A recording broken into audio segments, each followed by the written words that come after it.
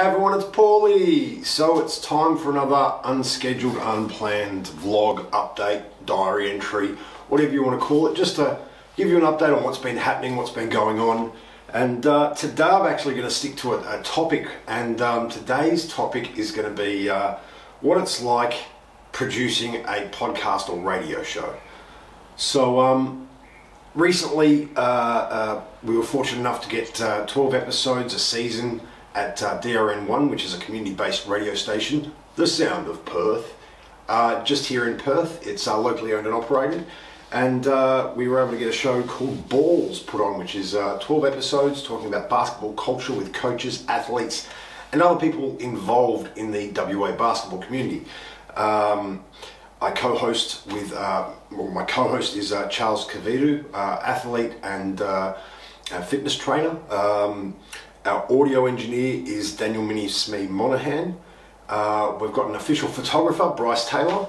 And yeah, we record the episodes there at the studio, and we've had some fantastic guests already. So I guess what I'm going to talk to you about is, if you have an idea for a podcast, or you think you can start a podcast, or would like to start a podcast or a radio show, these are probably some of the things that you want to think about or take into consideration. And while I was aware of some of the how can I put it? Some of the tasks that you'll be required to do, some of the deadlines you'll be required to meet. I was aware of that sort of stuff. I was aware of the workload, but there were some things I was not aware about, and we'll run through a couple of those. So I guess the first thing would be, where are we? Why radio? Well, the creative community that we're in, there's one or two audio engineers, but very few of us have had experience with regular podcasting, production, and that sort of thing. So for us, the avenue of radio was to try to be able to, just run a show for 12 weeks and deliver high quality content, but also learn along the way, because yeah, we didn't know anything. I mean, yes, you can go buy your equipment straight away and whatnot, but it's a steep learning curve if you don't have a background in audio. And while we did have Mini Smee with us, if you try to do everything yourself, this can very quickly become a full-time job. Just a 30-minute segment will take up your whole week. So being able to have a team, delegate tasks, and having a team that's really experienced and great at what they do helps so much. So radio for us was just getting about the experience, and also while most people say traditional media is dead, you've got a lot of these smartphone apps, digital radio, and other avenues now that you can explore to really grow your audience. So, being available on iTunes, having the video copy on YouTube really backs up the radio station, the show, and I think being on a traditional station as well, it allows our audience to listen to other content. So it's not just, pardon me, I've got the burps, it's not just basketball related content, or not just ours, but there's a variety of content on there. So the audience is more likely to stay on that channel and listen to other locally created content.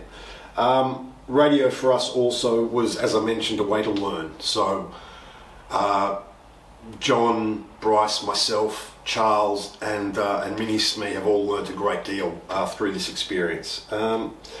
Now, how did we come about to doing our podcast / radio show? Well, firstly, yeah, a lot of research, a lot of reading, looked at other people's podcasts that we liked.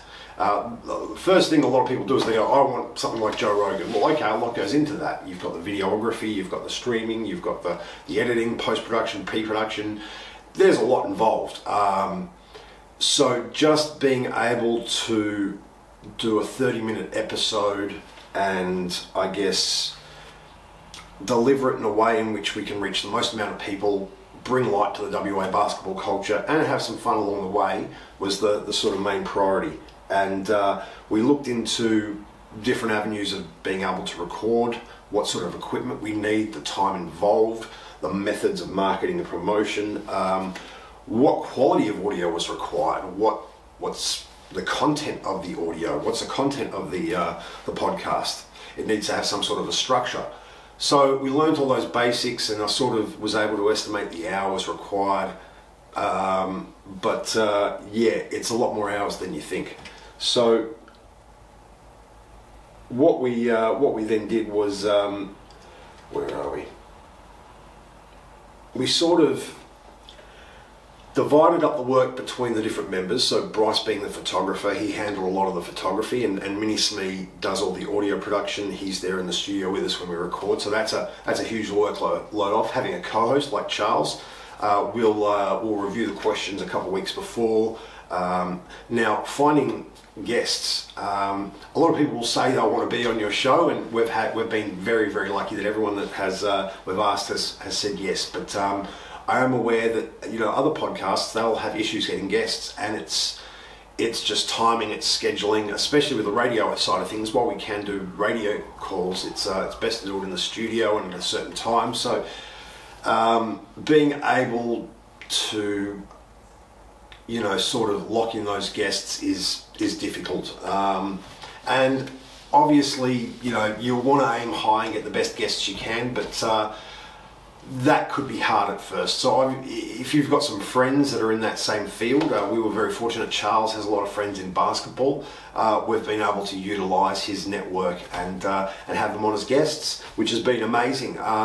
So yeah, getting and securing guests can take up a lot of time, but is very rewarding when it does happen. And also do a lot of research on your guests. You don't want to be in the room with your guests not knowing what they're about, what their message is. So being sports related, we're very fortunate that Charles has a fantastic background in sports. Yeah, he's right on there with the questions and whatnot. So yeah, knowing your audience, what they want to hear, the questions they want asked, and also knowing your guest is very important.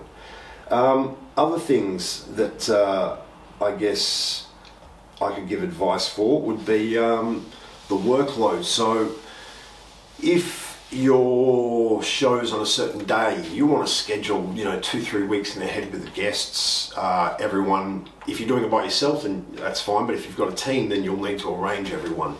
And of course, once you get that going, that becomes a bit easier. You can sort of get efficiencies out of it. Now, the best and the worst things from this experience, I would have to say, one, fun. So it's been extremely fun. I've learnt so much. I've met some amazing people, and yeah, it's fun. I'm pretty tired right now, and that's on the bad side of things, but I will get into that. But no, it is really fun. The learning aspect has been phenomenal. We've got a fantastic station manager, Russell from DRN1, and of course, working in the team, they're able to give really good constructive feedback, which allows us to improve each episode. And yeah, that's another good thing. Another good thing that I've come back from is the feedback that I've gotten from the audience. Hearing the audience give compliments to the team and myself and the guests, and bringing certain issues to awareness has really been fulfilling. It wasn't a goal, it wasn't something that we thought would happen, but it just is fulfilling to see us being able to bring awareness to some of the issues that athletes face, and talk more with them on a one-on-one, on a platform where they might not normally have the opportunity to be so open, and so forth. So that was a big surprise and very enjoyable. And of course, it's exciting when an episode drops, just to see the reaction from people, and to see the reaction from the guest, and, you know, knowing that we've done a good job. It gets better with each episode. Now, some of the bad things. Okay, so some of the bad things. Time. This is the worst. You will underestimate the amount of time you need for this dramatically. I was thinking a 30-minute episode wouldn't take more than 10 hours a week. You know, that's video, audio, editing, getting that all sent off to the station manager, doing the outline, booking guests, scheduling everyone in, doing the marketing and promotion. No, that's double that. 30 minutes takes about a good 15-20 hours a week.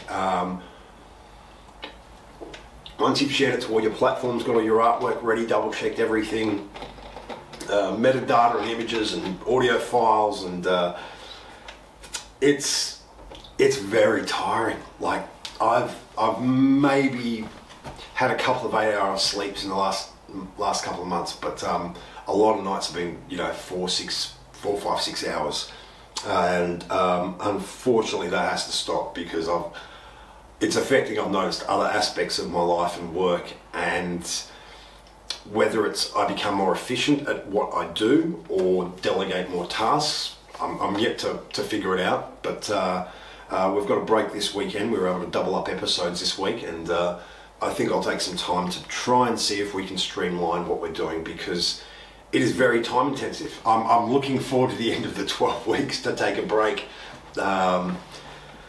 So that's the time, and of course, being a producer, I did not expect the role of a producer to be so involved. When you're a producer, you're not just making sure, or a showrunner, you're not just making sure the show's right, the script's right, everything's, the artwork, the audio copy. You're also looking after the guests and the hosts and the other people in the creative community. And that's something I probably wasn't ready for, and I did not expect. And having the community members look to you for guidance and to help them boost whether it be boosting their confidence or give them some confidence boosting remarks or some feedback that's constructive, or being supportive or listening to their problems. I wasn't expecting that, and I think last week it was a combination of things with my grandparents and a couple of other issues, and this week I'm just emotionally drained. I've been my normal happy self, but I just can't, I didn't expect that part of a producer role, and I sort of understand now why it's so difficult, and I know that with more sleep I could do better, so that's about delegating the work or making it more efficient. But if you're a producer, you've really got to take care of your people and your team, and you don't have to, I guess, but I find it important, because if my team isn't having fun, then I'm not having fun, and we're not creating something that we enjoy. If it's work, we're not doing this because it's work, we're doing this because we enjoy it and it's fun, and as soon as it becomes work, or my team doesn't enjoy it, then I take that as my responsibility. I don't know if that's a producer's job or not, but that's something that I think that I didn't expect. But I've definitely sharpened my teamwork skills this week, learning to be a bit more patient, listen more, definitely ask more questions. I probably do make too many assumptions, so I do need to ask creatives more what they want and their thoughts on certain subjects. I guess that goes for everything in life, but that has probably been the two biggest challenges. It's been the sleep and the role of the producer as well. But that is far outweighed by the benefits of seeing the happiness on the team members when we have fulfilled an episode, on getting messages of support, passing them on to the team members, and really being able to provide a platform for these athletes and coaches, which once again they wouldn't get. So despite the tiredness, it's temporary. Everything has been a blessing, and I would have to say this is one of the most enjoyable experiences of my life. I'm very, very lucky to have the people that around me that I work with, taking their time and their patience with me. Being human, I make loads and loads of mistakes, and I'll be the first to admit it. Probably too quickly sometimes. Even if it isn't my fault, for some reason I think it's my fault and I could have avoided it, but that could be the producer mentality, I'm not sure. But nonetheless, I've been very grateful for the guests, the team members, the listeners, the audience, and just an amazing ride this has been. I encourage you, if you do think about doing a podcast, speak to someone that's doing a podcast and has run one for a couple of months or episodes. Get a good feel about what it's like. maybe sit in on an episode or two. Feel free to ask Charles or myself if you'd like to come and join us for an episode, and you can maybe watch behind the scenes, or if you're involved in basketball, definitely hit us up and we can have you on as a guest. Otherwise, I would encourage you to look into it. There are smaller scale systems that you can get where you can just upload yourself. You can maybe get a roadcaster or something, and then it's just a matter of consistency and content. But when you're combining video with audio, multiple hosts, and you want to produce something a bit higher quality, it does become a bit more. The resources required, such as your time, your concentration, your effort, are a bit more, but are definitely worth it. So thank you all for your time. I hope this has enlightened you on podcasting and radio shows. Now, I guess a couple of other things. Definitely make sure your communication with your team is A1. Have a platform that you can all share, that you regularly check, and if you're the producer or the showrunner, it may sound silly, but check up on your team, set events, set a calendar that you can all share. Verbally isn't always the best way of communicating. People have so much going on and they'll forget, but if it's written and they get regular reminders, for some people it may be nagging, but that's what the business world does, and it's good to actually go off a timetable, because then you can allocate your time better and you know what you're doing. You get more efficient time use. So that's one other benefit there. And apart from that, the schedule. You'll have ideas at the very outset of what you want your podcast to be and which episode is which. And let me tell you something right now. Write that down, and then as soon as you start your podcast, it'll all go out the window. You'll look back at it, but it all goes out the window as soon as that first podcast is recorded, or radio show. And while it hasn't been a waste of time, it's good, I believe, for you to get your ideas out and work off of it. So if your plan lines up, and it can help you communicate your plan to people as well. As I mentioned, verbal communication can work, but if you've got something written, it shows that you've taken the time to actually think about it, plan it out a bit more, and obviously if you're both used to different levels of English, something on paper can be communicated sometimes easier. But leaving with that, I just want to thank once again my amazing team, the team down at DRN1, all the amazing guests, all the fantastic listeners, and if you guys have any questions or comments, queries, would like to join us on balls, you're an athlete, comment below, and have a great day everyone. Peace out.